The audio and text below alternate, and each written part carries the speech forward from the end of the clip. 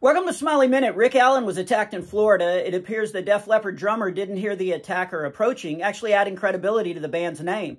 The assailant was eventually apprehended by the long arm of the law, even though Rick really doesn't like that phrase. But here's the big scoop of the week. 6 pediatric doctors in Australia each swallowed the head of a Lego character to document how long it takes to cycle through a human body. It's coming. Cover your butt. Seriously, I was looking for strange news when I saw this Lego head-eating headline, and I was like, everything is awesome. Anyway, the 6 doctors each swallowed a little Lego head and then kept a journal or a stool diary.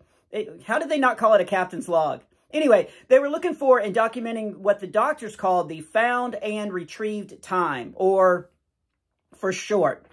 That's true. I didn't even have to make that up. That's what they called it. Anyway, from entry to exit, a Lego piece is passed on average in 1.71 days. Here's the strangest part of the article, though. Toward the end, they mentioned one of the 6 doctors never found his little treasure on what I'm guessing is the grossest treasure hunt ever, but then said nothing else as to why he couldn't get ahead. Have a great day.